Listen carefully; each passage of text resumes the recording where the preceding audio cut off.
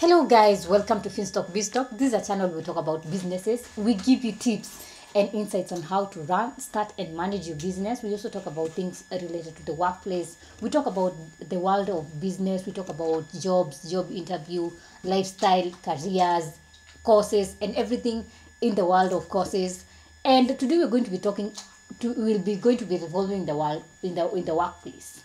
We are going to be talking about 5 ways to manage stress in the workplace, because most of the times when we are in the workplace, we find that our colleagues are stressed out and they don't know how to deal with the stress. And work can be something stressful. Many people know that work is not very easy, especially if you're doing something that you do not love. So we're going to be dealing on 5 ways to manage stress, especially in the workplace. Number 1 is track your stressors. You need to know what is stressing you out. Is it that you are not able to finish the assignments that you have been given on time?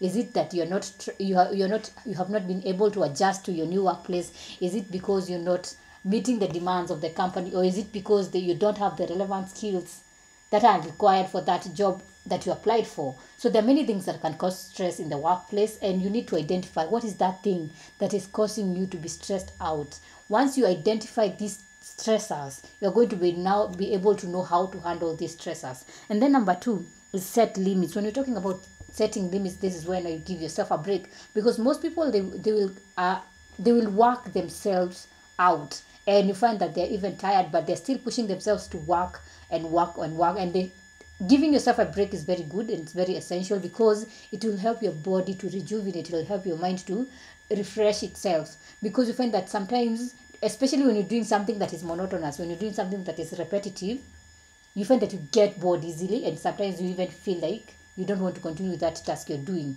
So if you find yourself you're doing the same task again, you find that you're stressed out and you feel like you're not even competent to do that work again. So it is good to take breaks. Sometimes take a break, take a walk, take a jog, talk to your colleague, joke, maybe go to the gym, take a snack.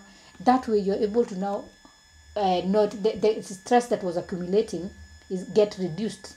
And then number 3, what you need to do is enhance your sleep quality, because most people, you find that they wake up at 5 or at 4 and they are sleeping at 2 p.m. So you find that the time that you're sleeping is very limited. So you find that your brain is always tired.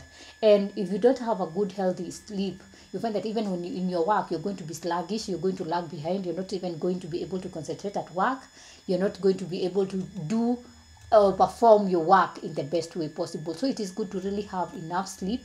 Make sure that you're taking enough sleep so that your body and your mind can always be refreshed. And then number 4, what you need to do is practice meditation, stress reduction or yoga. You find that these activities are very good and very essential if you want to reduce stress. If you're feeling like things are piling up and you're feeling like you're even becoming agitated, anxious because of things that are piling up, and you feel like a lot of things happening at the same time, and you're not able to manage all these things, and you're feeling that your day is becoming stressful, it is good to practice meditation. Sometimes just go out in the open, or maybe in the forest, or maybe just take a walk in a quiet place and meditate. Or you can also even do some stress reduction exercises. We had done a video on that, on the ways that you can reduce stress. Things like yoga, or maybe even reading a book, or maybe sleeping can be a way to reduce stress. And then number 5 is talk to someone, and when talking about talking to someone, that can be an expert, it can be your friend, it can be your boss, it can be anyone who is willing to listen to you.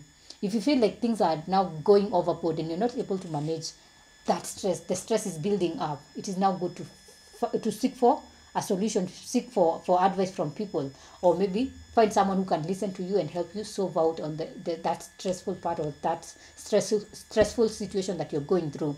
I hope you have learned a thing or two. If you have learned something, leave in the comment section and I'll be sure to read it out.